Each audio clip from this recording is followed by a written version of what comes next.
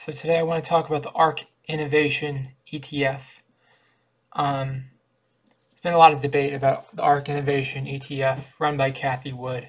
It went up a huge amount in the beginning of 2020 as people were investing more and more into environmentally friendly stocks and companies that innovate a lot, trying to focus on growth stocks, et cetera, et cetera, et cetera. It's kind of a high risk portfolio, but it went up a lot in 2020 and then it went down a lot in the past year. It lost everything it gained in 2020 in the past year. And so it makes you wonder if the ARK Innovation Fund was a flash in the pan or what. There's a lot to think about when it comes to this stuff.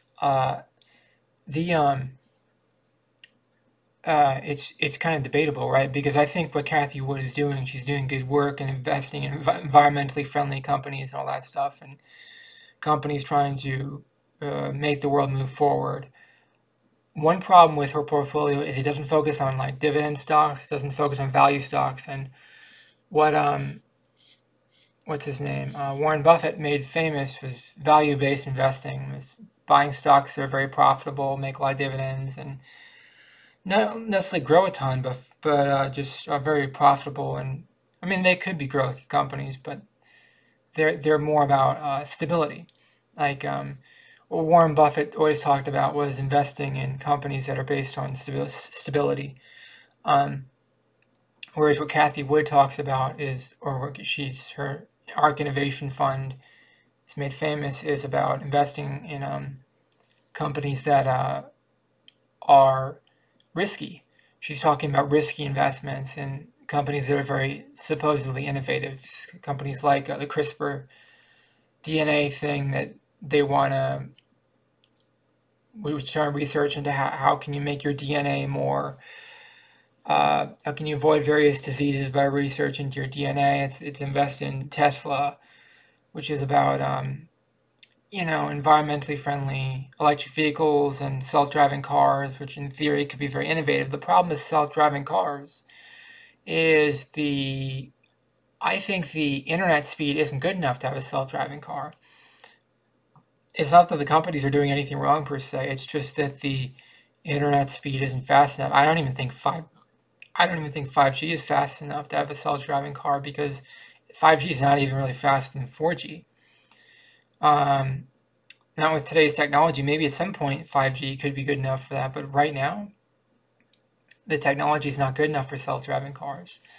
So that's the problem with innovation type fund, is there's a lot of companies that are absolutely going to fail. And the ARK Innovation Fund is like invested in like crypto stuff, like Coinbase and stuff.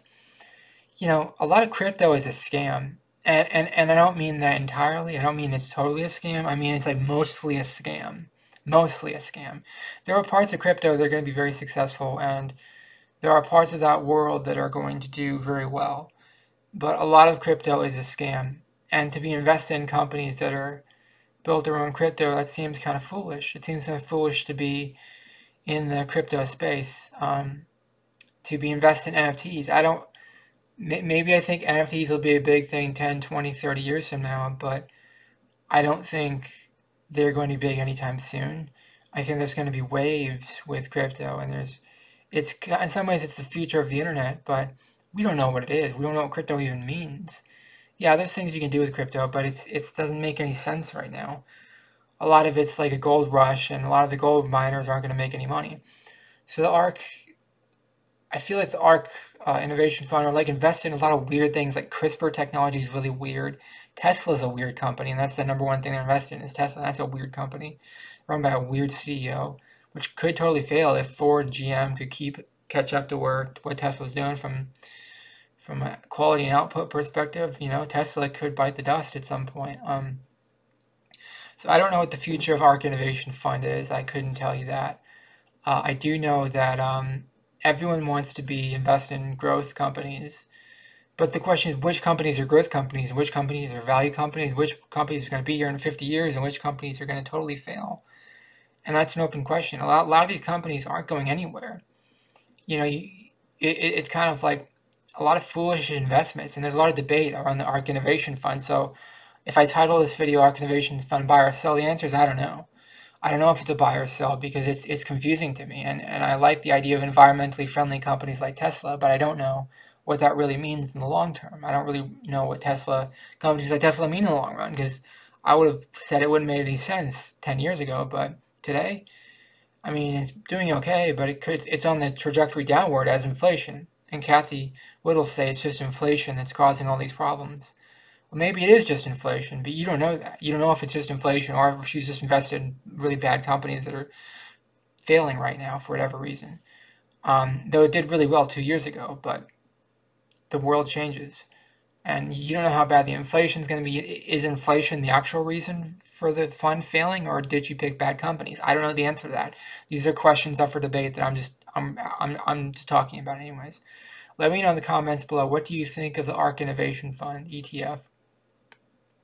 Please subscribe to this channel to be part of the community, and please like this video.